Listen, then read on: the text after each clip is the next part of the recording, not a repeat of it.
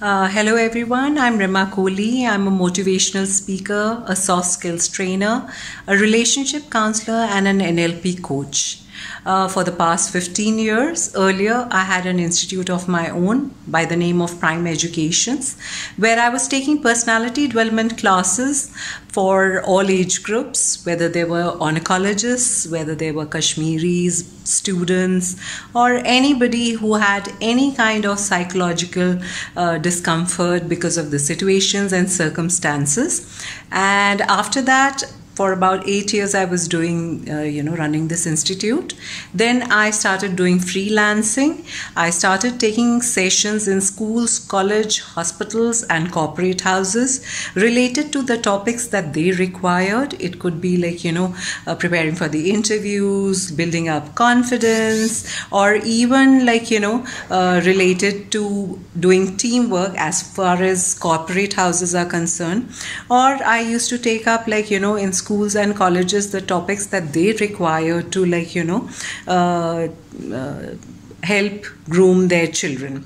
And after that, even now I'm conducting online classes, sessions, and taking counseling, relationship counseling, whether it's couples, whether it is like problem between parents and kids, whether it's like colleagues having problem in work front. So it could be any kind of counseling that is involved in this. This is as far as my professional bit is concerned.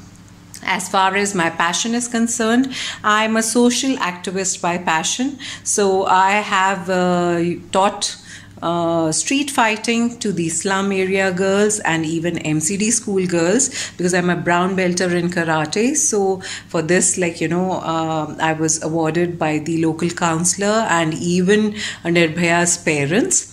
I'm the brand ambassador, or you can say green ambassador of my area. I've done a number of plantations in schools, college, hospitals, and even in the parks that are in my locality.